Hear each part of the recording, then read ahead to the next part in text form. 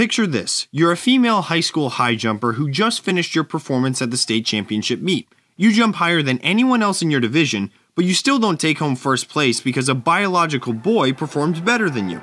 Unfortunately, that's not a hypothetical. That's a sad reality that high schoolers in New Hampshire faced earlier this week. For MRCTV, I'm John Simmons and welcome to the woke world of sports. Somersworth High School sophomore Savannah Como cleared the 5'2" hurdle at the NHIAA Division II Championships at Plymouth State University on Sunday. That was 2 inches higher than any other competitor in the field, except for one. Kearsarge High School sophomore Male Jacques matched Como's jump and ended up winning the event because she scored better than Como in previous jumps. The only problem with this is that Jacques isn't a she. Jacques is a biological boy posing as a girl. Once again, the leftist worldview has enabled troubled individuals to corrupt the competitive integrity of girls' sports. Unfortunately, this isn't the first time Jacques has done this. For the past 2 years, Jacques has competed in, and regularly won, many track and field events because of his inherent biological advantage over females. You'd think that after 2 years of this, the school district would do something to stop it. In past years, maybe, but in our current cultural climate, not a chance. Kearsarge Regional School District Superintendent Winifred Fenneberg said, "Each student athlete has the right to compete in the activity of their choice. The New Hampshire Interscholastic Athletic Association's stance on this issue is clear.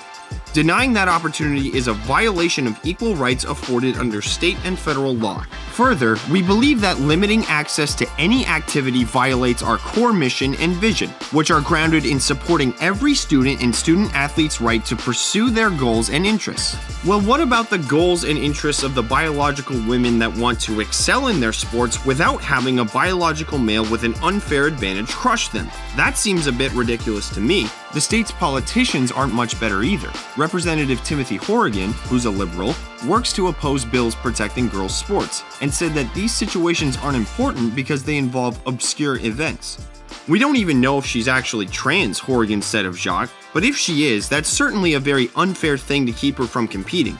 A lot of these cases, they are pretty obscure competitions that normally sports fans wouldn't be paying much attention to." That is one of the most brazen statements from a politician I've ever heard. First of all, we do know for a fact Jacques is trans. Second, his job as a politician is to provide justice in any issue he faces, regardless of how obscure it is. Using that as a cop-out is as arrogant as it is irresponsible. And guess what, Horrigan? We're paying attention. Fortunately, people like Riley Gaines exist, and she blasted anyone who has sat idly by and enabled this situation to happen for so long. Citizens of the Granite State should emulate Gaines' mentality and take up the fight so that girls like Como don't have to face this again, because it's painfully obvious that leftists like Fenneberg and Horrigan won't do that. So folks, what do you think?